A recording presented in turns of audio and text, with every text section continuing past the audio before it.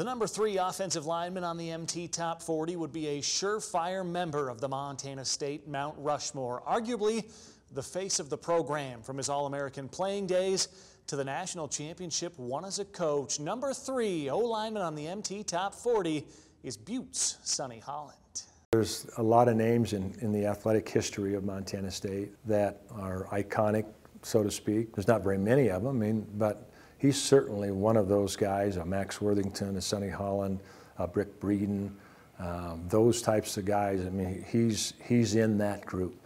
And like I say, that group's not very big. From a player to an assistant coach to a head coach, director of the Alumni Association, just a great ambassador for Montana State, not just the athletic department. And he's so well respected, not only in Bozeman, but throughout MSU and the whole state of Montana.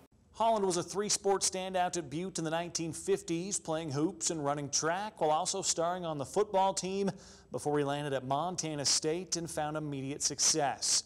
A freshman captain, starting at center and linebacker, helped guide the Cats to the NAIA National Championship. It was just a glorious year, actually. He ended up playing in the National Championship, and something that was way out there as far as something that would ever be I'd be a part of, but it developed, and we had a great year, and things came together, and we just responded to each other, and it was an exciting time for us, for sure.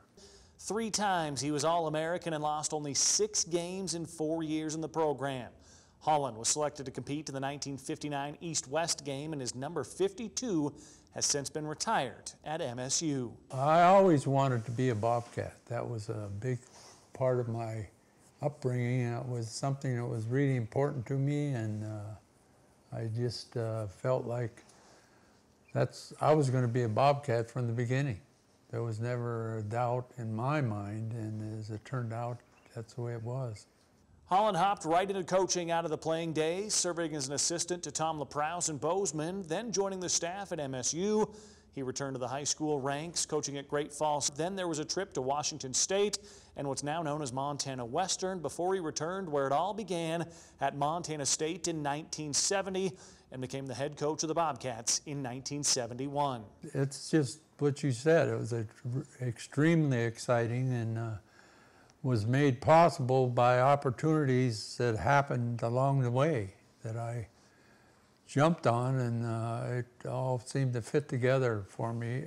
Everything I did seemed to be pointed to the future as far as Montana State was concerned. And as it turned out, that's where it all ended up.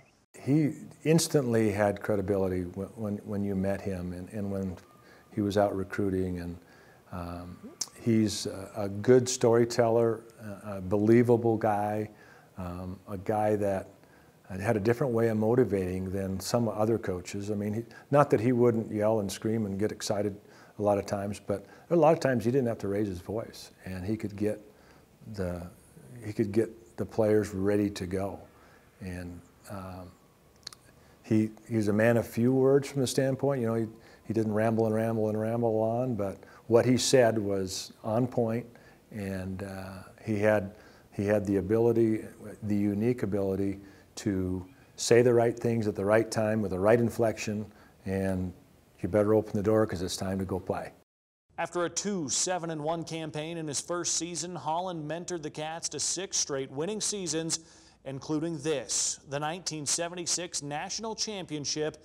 And during that 12-1 campaign, MSU would defeat Akron 24-13 for the Division II national title. I think the records will back me up on this, that we kind of came from behind. I don't know how many games there in one stretch, but there were a number of games that we were behind and we came out the victor. And you do that by kids working hard every day in practice and realizing that the practice isn't over when you hang it up and go in the locker room. You just constantly preach togetherness and team and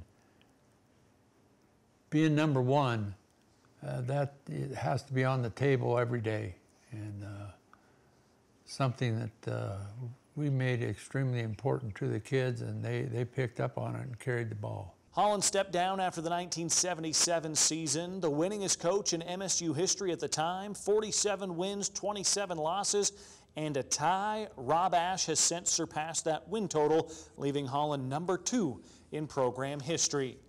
He was then inducted into the Montana State Hall of Fame in 1986, the Butte Sports Hall of Fame in 1989, and in 2016, the Montana Football Hall of Fame. Also in 2016, MSU would unveil a bronze statue of Holland right outside Bobcat Stadium. They're all extremely something that is a gift that comes with success. It's a part of, it's an identification with a group of young people being a part of every day having success and working for success.